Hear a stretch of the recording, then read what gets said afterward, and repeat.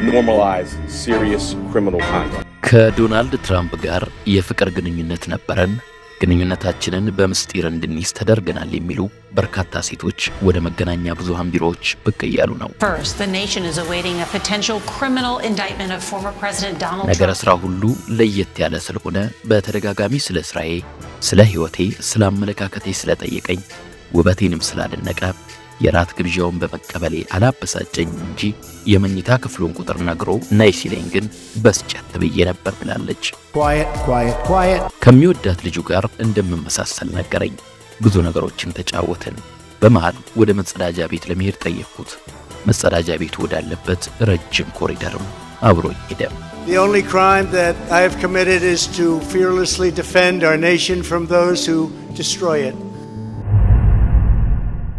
እየተዘከዘከ ያለው የዶናልድ ትራምፕ የወሲብ ቅሌት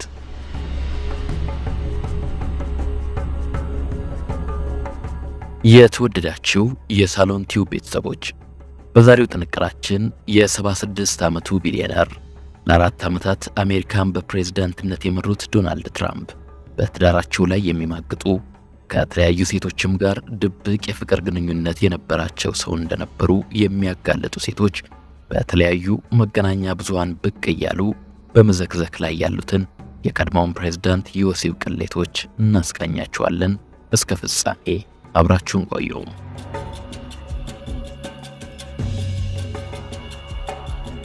The only crime that I have committed is to fearlessly defend our nation from those who destroy it.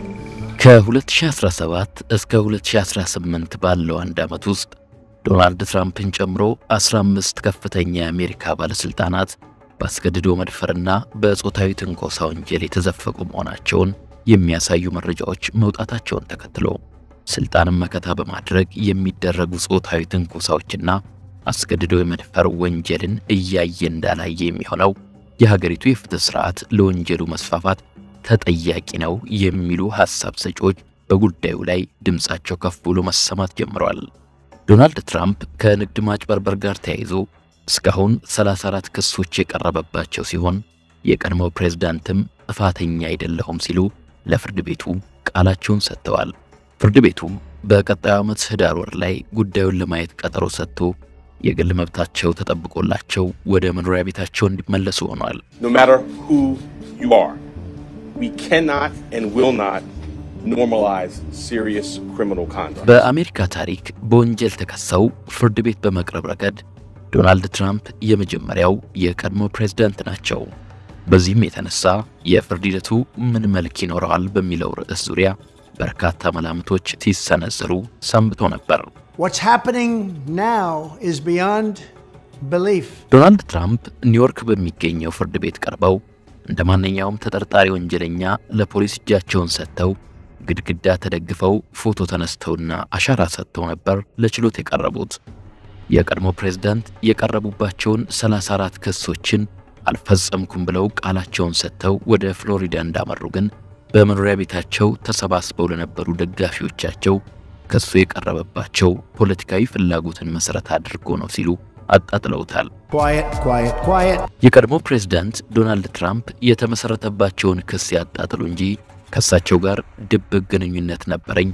አስገድዶም ደፍሮኛል የሚሉ ሴቶች በአሜሪካ መገናኛ ብዙሃን እየወጡ ከፕሬዝዳንቱ ጋር የነበራቸውን የፍቅር ግንኙነት በመናገር ላይ ናቸው ለመሆኑ ከፕሬዝዳንት ዶናልድ ትራምፕ ጋር የፍቅር ግንኙነት ነበረን የሚሉ ሴቶች እነማን ናቸው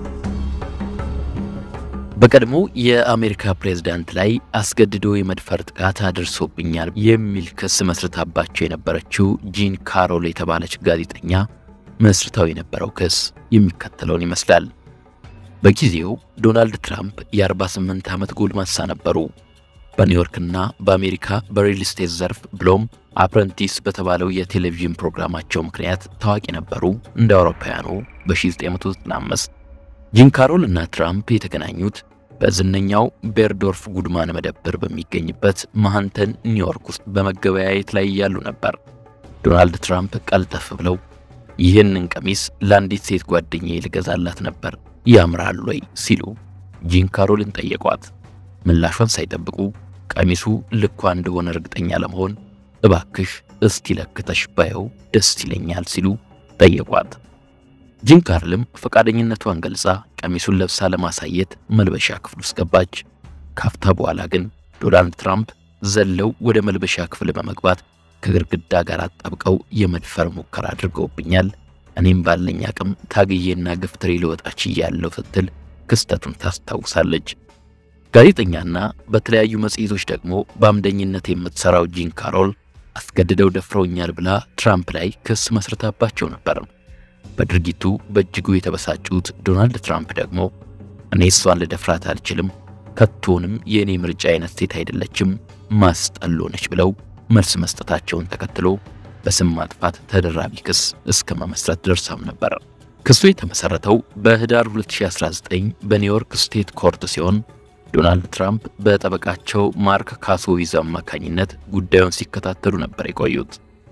የጂን ካሮል ጠበቆች ዶናልድ ትራምፕ ደንበኛቸውን በደፈሩበት ወቅት ለብሰውት በነበረው ልብስ ላይ የተንጠባጠበ የዘር ፈሳሽ ቅንጣት ስላለ ዶናልድ ትራምፕ ለዲኤንኤ ምርመራ የሚሆን ቅንጣት እንዲሰጡ ፍርድ ቤቱን ትዕዛዝ ከመጠየቅ ደርሰው ነበር። የቀድሞ ፕሬዝዳንት ዶናልድ ትራምፕ ሴትየዋ የጻፈችውን መጽሐፍ ለማሻሻጥ ስትል ደፈረኝ ብላለች፣ ታገለኝ ምናምን እያለች የጻፈችውና ለሚዲያ የተናገረችው ከዚህ የዘለለ እርባና ኖሮት አይደለም በሚለው አቋማቸው አሁንም እንደጸኑ ናቸው። ይህ እንደ አዲስ የተቀሰቀሰው የጂን ካሮል ያስገድዶ መድፈር ክስ የሪፐብሊካን ፓርቲን በመወከል በቀጣዩ ዓመት ለአሜሪካ ፕሬዝዳንትነት ለመመረጥ የምርጫ ዘመቻ የጀመሩት ዶናልድ ትራምፕ ላይ ሌላ መሰናክል አድርገው የሚያዩ ወገኖች በእርግጥም በቀድሞ ፕሬዝዳንት ላይ እነዚህ ክሶች መመስረታቸው ከምርጫው እንዳይወዳደሩ ያግዳቸው ይሆን ሲሉ ይጠይቃሉ። በዶናልድ ትራምፕ ላይ ከተመሰረቱት 34 ክሶች ውስጥ ሁለቱ ዶናልድ ትራምፕ በትዳራቸው ላይ በመማገጥ ከሌሎች ሴቶች ጋር የወሲብ ግንኙነት ነበራቸው፣ እነዚህን የወሲብ የፍቅር ግንኙነት በተመለከተ ሴቶቹ እንዳይናገሩ አፍ ማስያዣ በመቶ ሺዎች የሚቆጠር ዶላር ከፍለዋል የሚል ይገኝበታል።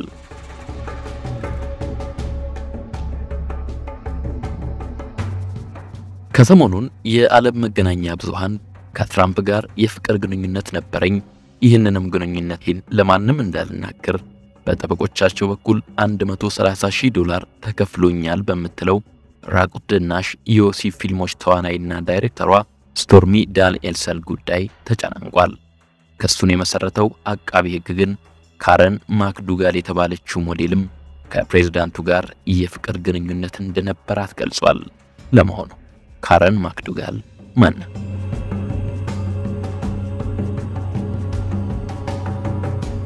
አሁን የ52 ዓመቷ ወይዘሮ ካረን ማክዱጋል የቤተሰቧ የመጀመሪያ ልጅ ናት። 3 ወንድሞችና አንድ እህት ያላት ማክዱጋል ከልጅነቷ ጀምሮ ለሙዚቃና ለዳንስ ልዩ ፍቅር እንደነበራት ትናገራለች። በማርች 23 ቀን 1971 በትሪ ኢንዲያና ነው የተወለደችው። ከዚያም ወደ ሚችጋን ተዘዋውረው በዚያው አደገች።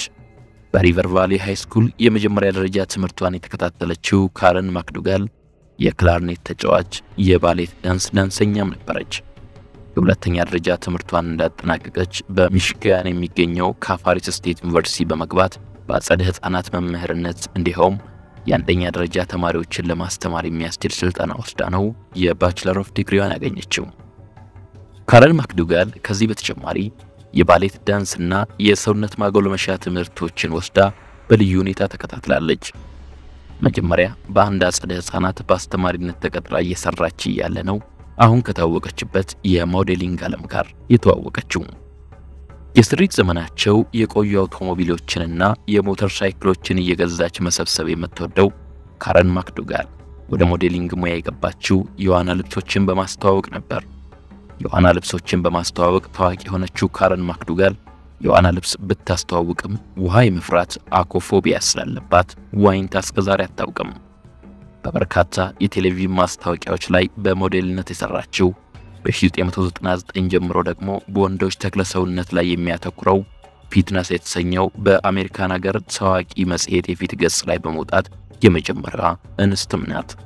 በተጨማሪም ፕሌይቦይ በተባለ በፍቅርና በወሲብ ዙሪያ በሚያተኩር መጽሔት ላይ ሞዴል በመሆን በአጭር ጊዜ ነው ታዋቂ ለመሆን የቻለችው።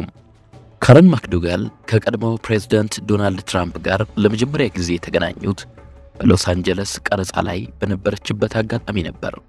ዶናልድ ትራምፕ ቀረጻው እስኪያበቃ ጠብቀው ምን ያህል ቆንጆ እንደሆንኩ በዚህም በፍጥነት ሊወዱኝ እንደቻሉና በውበቴም እንደተማረኩ ነገሩኝ።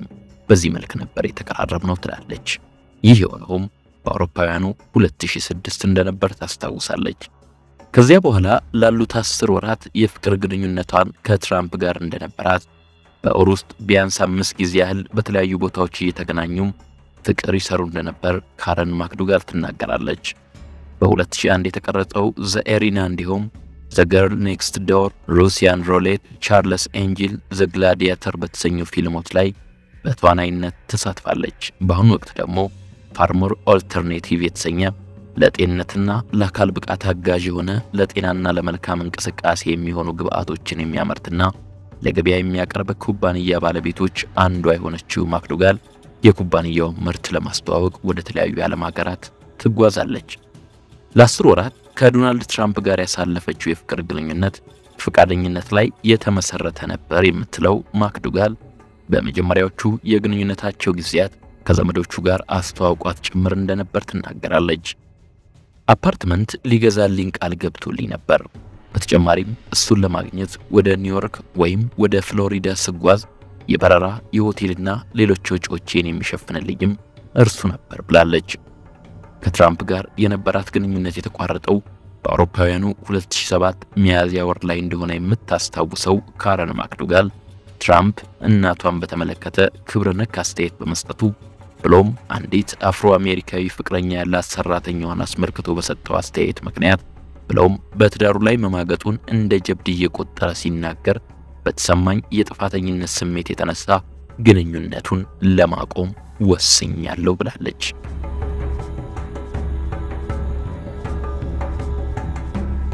ከዓመታት በኋላ በ2016 ዶናልድ ትራምፕ ለፕሬዝዳንትነት እየተወዳደሩ ያለ ናሽናል ኢንኩረር የተሰኘ ዜና መጽሔት ታሪኳን ለማውጣት ብቻ $150,000 ያስገኘላትን ስምምነት አስፈርሟታል። ናሽናል ኢንኩረር ይህንን ያደረገው በትራምፕ ዙሪያ የሚሰጡ አፍራሽ መረጃዎችን ለማፈን ነበር። የሰጠችው ቃለ ምልልስ ሳይታተም የቀረውም ስለ ፍቅር ግንኙነታቸው እንዳይታወቅ ተፈልጎ መሆኑን የተረዳችው ካረን ማክዶጋል ክፍያውም አፍ ማዘጊያ መሆኑን ተረድታ ነበር። ከዓመታት ዝምታ በኋላ በጡት ካንሰር ታማ ቀዶ ጥገና ለማድረግ እየተዘጋጀች ሳለ ካረን ማክዶጋል በምታዘጋጀው መጽሔት የኋላ አምድ ላይ ከዶናልድ ትራምፕ ጋር የነበራትን ግንኙነት በመዘርዘር ለዶናልድ ትራምፕ ባለቤት ሜላኒያን ድርጊቴን ወደ ኋላ ተመልሼ ሳስበው መደረግ የሌለበት እንደሆነ አውቃለሁ፣ ምክንያቱም እኔ ላይ ሊደረግብኝ የማልፈልገውን ነገር ነው ስፈጽም የነበረው፣ እናም ይቅርታ አድርጊልኝ ስትል በይፋ ይቅርታ ጠይቃታለች። የቀድሞ ፕሬዝዳንት ዶናልድ ትራምፕ በበኩላቸው ከካረን ማክዶጋል ጋር የፍቅር ግንኙነት እንደነበራቸው ያምኑም። ዶናልድ ትራምፕ ምርጫውን አሸንፈው የአሜሪካ ፕሬዝዳንት ከሆኑ በኋላ የምርጫ ዘመቻ ፋይናንስ ጉዳዩን የሚከታተለው የአሜሪካ ምርጫ ኮሚሽን ናሽናል ኢንኩረር ጋዜጣ ሀገሪቱን የምርጫ ሕግ በመጻረር የማክዶጋልን ታሪክ አፍኗል ሲል አጋልጦ ለባለ ታሪኳ የተከፈለው $150,000 በሕገ ወጥ መንገድ ለምርጫ ዘመቻ የዋለ መሆኑን በመጥቀስ የጋዜጣው አሳታሚ $187,500 የገንዘብ ቅጣት እንዲከፍል አስፈርዶበታል። አቃቤ ሕግ ይህንን የካረን ማክዶጋል ዝም እንድትል ዶናልድ ትራምፕ በናሽናል ኢንኩረር በኩል የከፈሏት $150,000 ጉዳይ በክሱ ላይ የጠቀሰው ስቶርሚ ዳንኤልስ ከተባለችው ሴት ጋር የነበራቸውን ግንኙነት ለማዳፈን ስለፈጸሙት የአፍ ማዘጊያ ክፍያ አስረጂ እንዲሆን እንጂ እንዲጠየቁበት በማሰብ አልነበረም። በዶናልድ ትራምፕ ላይ በኒውዮርክ ፍርድ ቤት የተመሰረተው የክስ መዝገብ ትኩረቱን ያደረገው ስቶርሚ ዳንኤልስ ወይንም ስቴፋኒ ክሊፎርድ በተሰኘችው የወሲብ ፊልሞች ተዋናይና የእርቃን ዳንሰኛዋ የ44 ዓመቷ አሜሪካዊት አፍ ማዘጊያ ከተከፈለው $130,000 ክፍያ ጋር በተያያዘ ነበር። ለመሆኑ ታዲያ ስቶርሚ ዳንኤል ወይም ስቴፋኒ ክሊፎርድ ማን ናት?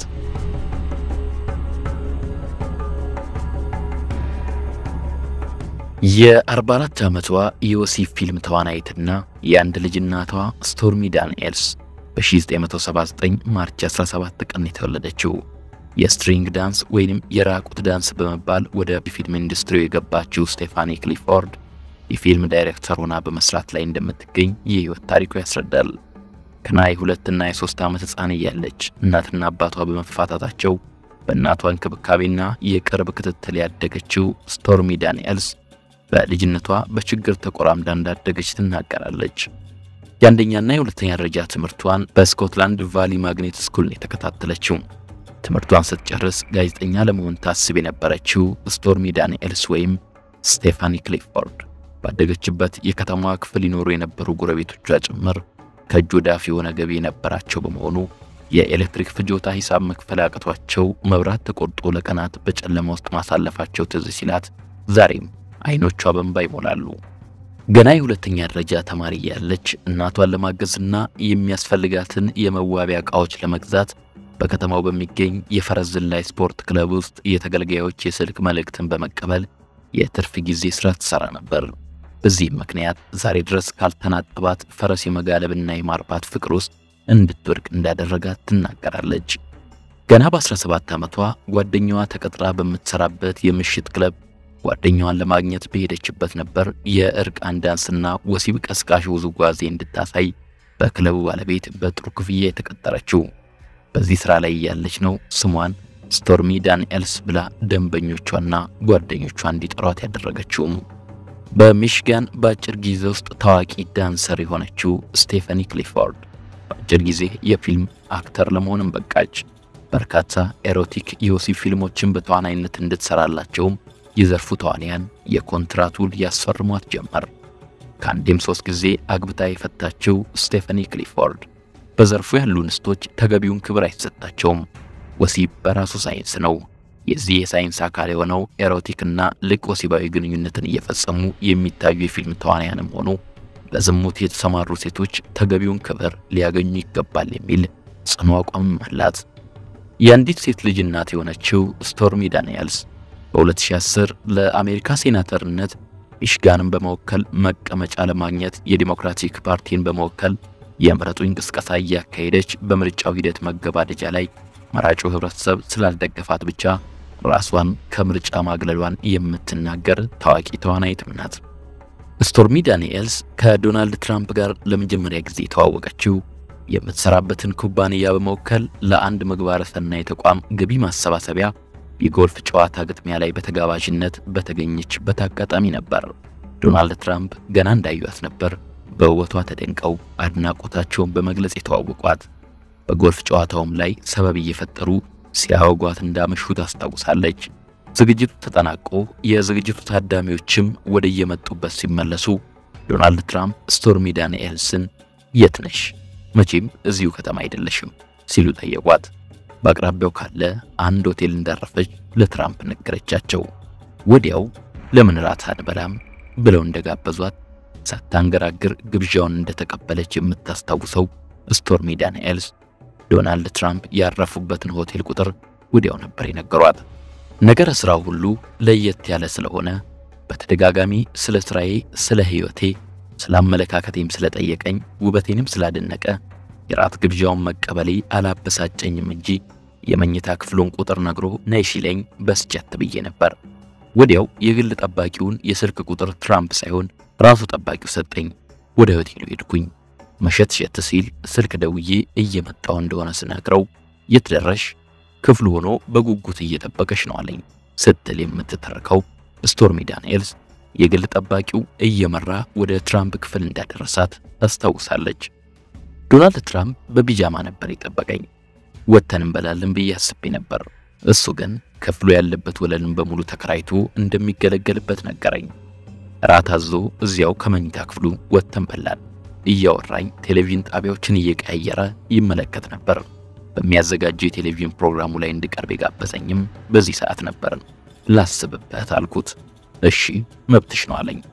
ከዚያም ከሚወዳት ልጁ ጋር እንደመመሳሰል ነገረኝ። ብዙ ነገሮች ተጫወትን። በመሃል ወደ መጸዳጃ ቤት ለመሄድ ጠየቅኩት። መጸዳጃ ቤቱ ወዳለበት ረጅም ኮሪደር አብሮኝ ሄደ። ሁኔታው ሁሉ ማርኮኝ ነበር። ከመጸዳጃ ቤት ስመለስ አልጋው ላይ ሆኖ ነበር የጠበቀኝ። አጠገቡ ሄጄ ቁጭ አልኩኝ። አቀፈኝ ስትል ወደ ቀጣዩ የስሜት ወጀብ የገቡበትን ቅጽበት ታስታውሳለች። ኦ ማይ ጉድነስ እያለ ነበር። ዛሬ ድረስ ለምን አብሬው እንደተኛውና ወሲብ እንደፈጸምኩ አላውቅም፣ ግን አሁን ድረስ ያጠለቀው ሙታንታ ሳይቀር ትዝ ይለኛል ስትል ስቶርሚ ዳንኤልስ ከዶናልድ ትራምፕ ጋር ስለነበራት የወሲብ ግንኙነት ለኢንቴጅ መጽሔት በሰጠችው ቃለ ምልልስ በዝርዝር ተናግራለች።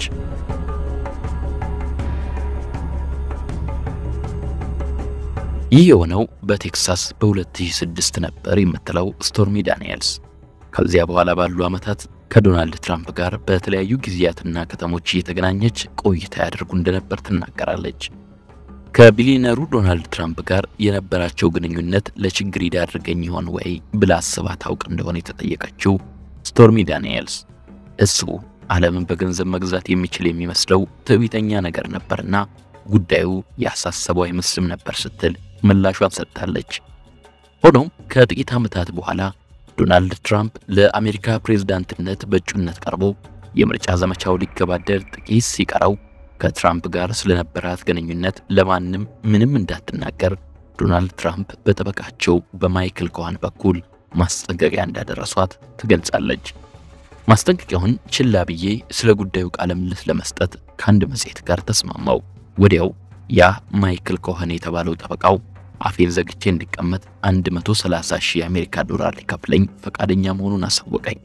ገንዘቡን የተቀበልኩት ለራሴና ለቤተሰቤ ደህንነት ስለሰጋሁ ነበር ስትል የምትናገረው ስቶርሚ ዳንኤልስ በሚገርም ሁኔታ ዶናልድ ትራምፕ ከእርሷ ጋር ምንም አይነት ግንኙነት እንዳልነበራቸው በመግለጽ የሰጡት ማስተባበያ ግን አስቆጥቶኛል ትላለች። በሉዝዌኒያ የተወለደችው ስቶርሚ ዳንኤልስ ከትራምፕ ጋር ስለነበራት የፍቅር ግንኙነት ለመጀመሪያ ጊዜ ኢንቴጅ ሳምንታዊ መጽሔት ላይ ቃለ ምልልስ በመስጠት ለሕዝብ እንዲያውቀው አደረገች። ዎል ስትሪት ጆርናልም ከአንድ ወር በኋላ ባተመው መጣጥፍ ስቶርሚ ዳንኤልስ ከዶናልድ ትራምፕ ጋር ምስጢራዊ የፍቅር ግንኙነት እንደነበራቸው መጋለጡን ዘገበ።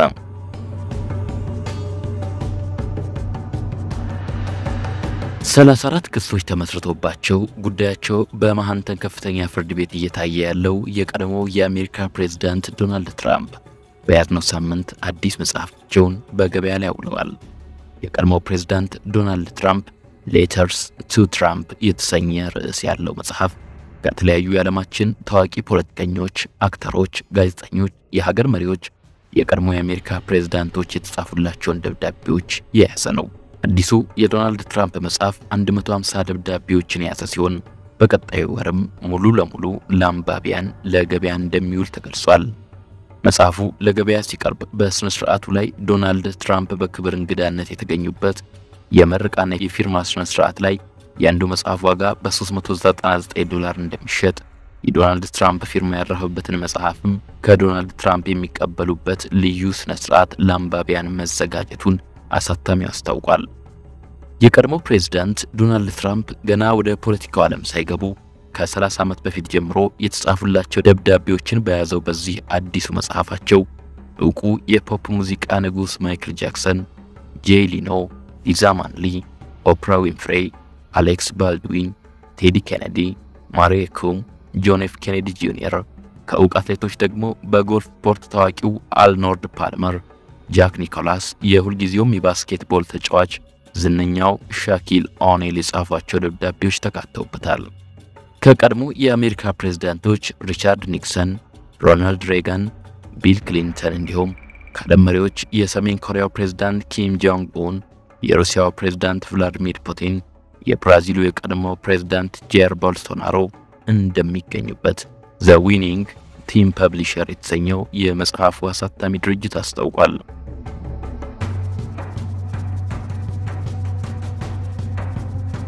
በዚህ መጽሐፍ ዙሪያ ከፎክስ ኒውሱ ማርክ ሌቪን ጋር ቃለ ምልልስ ያደረጉት ዶናልድ ትራምፕ ለትራምፕ የተጻፉ ደብዳቤዎች የሚል ርዕስ ያለው መጽሐፋቸው ወደ ፖለቲካው ዓለም ከመግባታቸው በፊት በብዙ ሰዎች ዘንድ ምን ያህል ይወደዱ እንደነበር ለእሳቸው ሰዎች የነበራቸውን መልካም አመለካከት የሚያሳይ አድርገው እንደሚያዩ ተናግረዋል።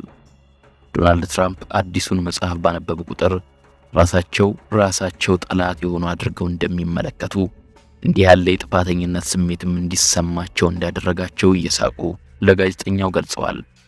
ዶናልድ ትራምፕን አንዳንዴ ራሳቸውን እንደ ቀድሞ ፕሬዝዳንት ሪቻርድ ኒክሰን አድርገው እንዲያዩ የሚያደርጋቸው ስሜት እንደሚሰማቸው ኒክሰን በህዝብ ዘንድ ምን ያህል ተጠልተው እንደነበር የኮንግረሱ አባላት እንኳን ድጋፍ ስላልሰጧቸው ከስልጣናቸው መልቀቃቸውን አስታውሰው ኒክሰን እድለኛ ስላልነበረ ነው ይሄ ሁሉ የደረሰበት። እኔ እንደርሱ ባልሆንም ለራሴ ጠላት ራሴ መሆኔን ግን አምናለሁ ብለዋል። ከቀድሞ ፕሬዝዳንት ቢል ክሊንተን ጋር ጎልፍ እንደሚጫወቱ የተናገሩት ዶናልድ ትራምፕ ቢል ክሊንተንና ሄንሪ ክሊንተን ሜላኒን ያገባውለት ሰርግ ላይ ታድመዋል። እውነተኛ ወዳጆቼ ናቸው። ክሊንተን በተፈጥሮ ፖለቲከኛ ነው፣ ግን ይህን አቅሙን እንዳይወጣ ሀገሩንና ህዝቡንም እንዳያገለግል የተለመዱት ሴረኞች በተለያዩ ሴራዎች ተላልፈው ዝም አደረጉት። ይህን ማድረጋቸው ከፍተኛ ስህተት ነው ሲሉ ተናግረዋል።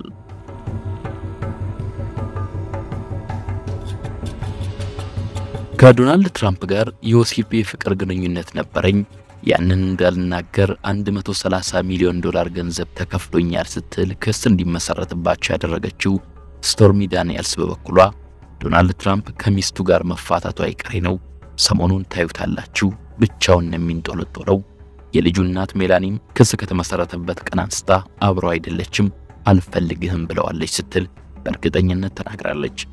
ትዳሩ ላይ በመማገጡ ፍቺ ጠይቃ ከሆነ ለሚስቱ በፈቃደኝነት ምስክር ሆናለሁ ማለቷን ተከትሎም በየአጋጣሚው ራሷን በመገናኛ ብዙሃን የፊት ገጽ ላይ ለማውጣት እየተፍጨረጨረች ነው ሲሉ የዶናልድ ትራምፕ ደጋፊዎች የራቁት ዳንስ ደናሿንና የፊልም ተዋናያን ተግባራት አጥልተውታል። ከቅርብ ጊዜያት ወዲህ ከዶናልድ ትራምፕ ጋር የፍቅር ግንኙነት ነበረን፣ ግንኙነታችንን በምስጢር እንድንይዝ ተደርገናል የሚሉ በርካታ ሴቶች ወደ መገናኛ ብዙሃን ቢሮዎች ብቅ እያሉ ነው። በአንድ የታወቀ የአሜሪካ የዜና መጽሔት ላይ ባዘጋጅነት የሚሰራ ጋዜጠኛም የዶናልድ ትራምፕን የወሲብ ቅሌት መዘግዘኩን አላቆመም።